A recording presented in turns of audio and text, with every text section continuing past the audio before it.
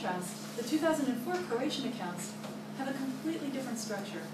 And although this map may not appear too dissimilar to the eye than the 1950s accounts that we just saw, in fact, the disparities in the core periphery structures are quite substantial. While drawing a partition on the two graphs using K-core yields 6 classes for each of the networks, the nodes are arrayed across these classes in remarkably different ways. So if we remember, the 1950s testimonies possessed 10 concepts within the first 2 core classes. By 2004, the core has been whittled down to merely 2. A note about Croatian language, and the Arivakti, who are those who moved to Istria from other parts of Yugoslavia after the war. In fact, at this level, we can't really even meaningfully speak of a core periphery structure anymore.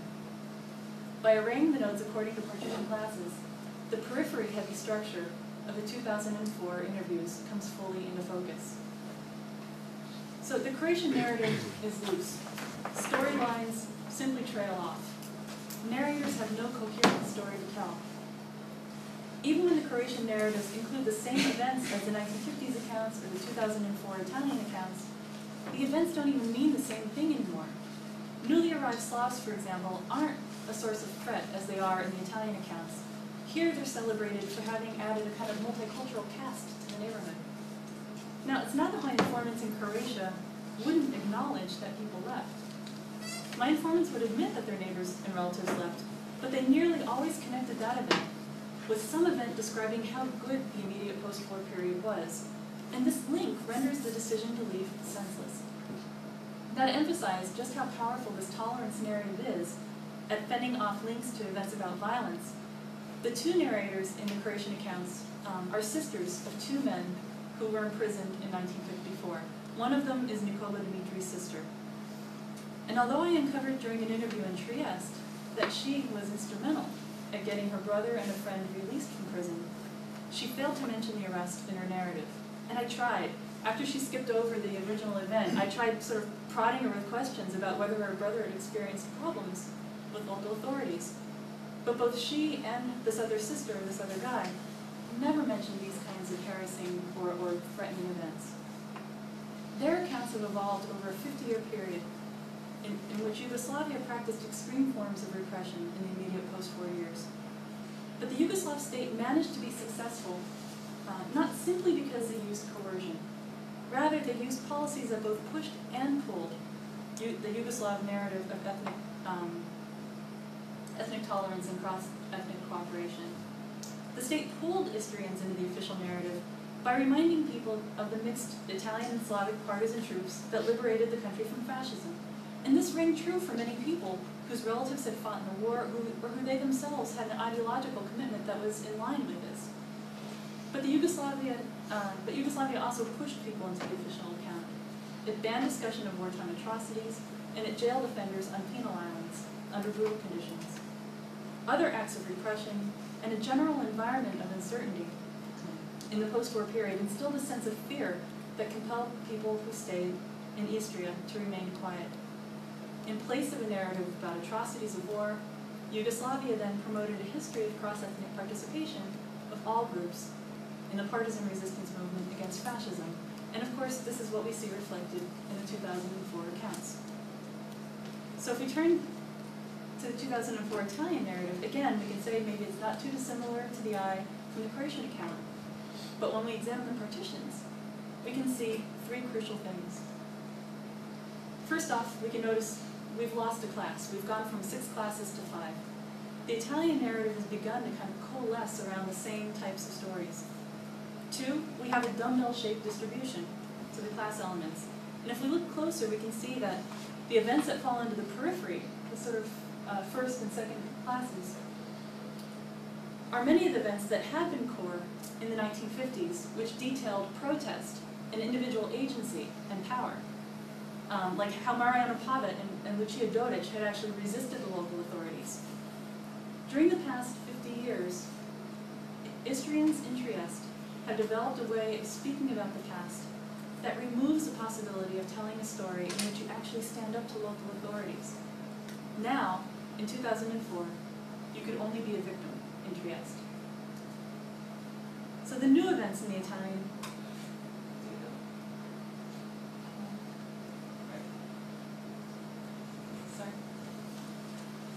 events in the Italian narrative, in fact, detail murder, the ransacking of homes, and how bad the Slavs are. And older events from the 1950s testimony that detailed victimization get pulled in and re-emphasized in the contemporary Italian account. They take on an importance and become central in a way that they never had in the 1950s. Nicola Dimitri's arrest is a prime example. Although it was a somewhat marginal event in the original testimonies, its repetition and connection to other acts of discrimination pull it into the contemporary account and invest it with power beyond its original. So in sum, we started with a collection of accounts in the 1950s that had some core concepts and some peripheral concepts, but mostly contained concepts that clumped up around the semi-periphery.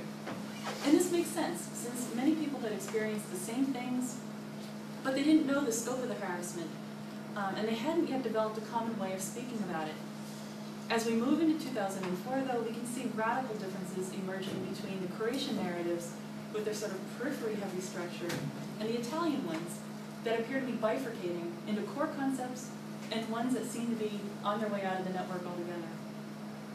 These striking differences clearly show the emergence of a new salient social boundary between Istrians in Trieste and their former neighbors and friends who remained behind in Istria. So, as I jump into the conclusion today, I want to leave you with a couple of what I think are exciting possibilities for historical study of identity and social boundaries that follow from this kind of work. So in this slide, I've combined the Italian and Croatian history narratives and rewritten the network program so that the blue arcs are representing the Italian narratives and the red arcs are the Croatian ones. And I have to say, when I first did this, I flipped it. So I had like the Croatian communists in blue and the Italians in red. So anyway, you can clearly see that a number of the nodes appear in both sets of the narratives, and they're the ones that sort of follow along this boundary. I refer to these nodes as boundary concepts. They're the concepts or events that are mentioned in both accounts, but they always signify different things because the micro-events that contribute to their meanings are different. And then these concepts subsequently are connected to radically different other concepts within the narrative. And I've broken out one of these nodes, the concept of padroni, or owners of the land, to show you what I mean. And padroni is this node here in the middle. Well, when Italian historians talk about padroni, they often say how good the fascist past was, when they were owners and they had respect. Often accounts of victimization are tied to being padroni and point to how jealous or backward or dirty the Slavs were. There's nearly always a sense of loss, even when the speaker is from a family of really meager means. When Croatians speak about padroni, it's often to note how awful life was under fascism. We were poor. We weren't free. We were liberated from our bondage by the partisans. The word, padroni, is the same. It's the same in both sets of narratives, but the referent couldn't be more different. So boundary concepts have what I refer to as a sort of Janus-based quality. Often these nodes, with their countervailing meanings, concatenate into smooth chains that clearly demarcate one group from another. Padroni, for example, is tied to another boundary concept, liberation, which for Italians kind of shows you like the stark contrasts here. Liberation for the Italian Istrians means that Istria, it's sort of the retaking of Istria from the partisans by the Nazis in 1943 after Italy had capitulated. So here, the Nazis are the liberators, versus the more standard way of thinking about liberation as the triumph of the resistance movement over fascism that the Croats often mention. So this is the kind of conventional sense of a social boundary. It's something that demarcates us from them. But if we step away from this orientation and simply look at the formal structural property of boundaries, we can immediately see that while the nodes work to kind of police a border between us and them, they're also a point of connection. They link just as much as they divide. My ongoing work is probing whether boundary concepts are more often a locus for narrative change than less connected events, and whether these are the ones that have motivated that kind of bifurcation in the Italian Istrian narratives, or the periphery heaviness in the Croatian case. Another property related to these ideas is the appearance of different kinds of structures to silences or gaps within the narrative. And I think both of these ideas offer some kind of exciting possibilities for examining narrative transformation. So, sorry. Anyway, I'm going to stop here and open it up to Q&A.